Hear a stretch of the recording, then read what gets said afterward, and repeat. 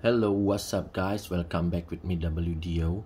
Now I'm gonna make a video about if you want maybe to power up your laptop with external GPU or yeah, as you can see now I power up my laptop with this external GPU. And what I'm gonna tell you is, what if your external GPU not turning on, yeah, something like that.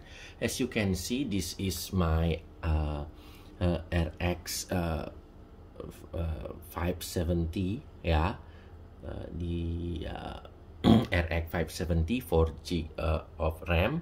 And the what if you have some problem like it's not turned on, yeah, I mean the GPU, because I've got the problem last time. So you know, the solution is simple. I put the wrong power cable, yeah. So this AMD RX 570 has 8 pin, yeah, to power it up. I use the 8 pin. I plug the 8 pin, but it not, you know, not turn on, yeah, it not turn on.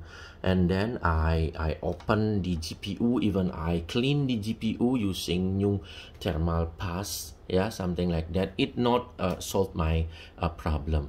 You know what, the thing that solved my problem is I plug the 6 pin to the 8 pin, yeah, the 6 pin to the 8 pin. So I'm not using this 8 pin power, yeah, I'm not using this one, the 8 pin, but instead I'm using the 6 pin, yeah.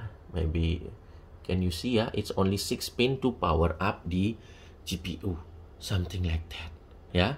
I just want to tell you that, yeah. So if you have the same problem with me, if you're using the RX 570 or 570 and you cannot turn it on while you want to connect it to your PC or connect it to your laptop using it as external GPU, this is the solution. Power it using the 6 pin. Okay, that's all about my video.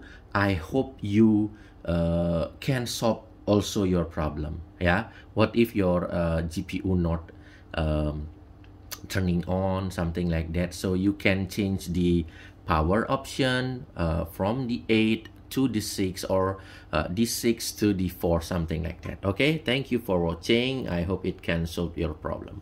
Ciao.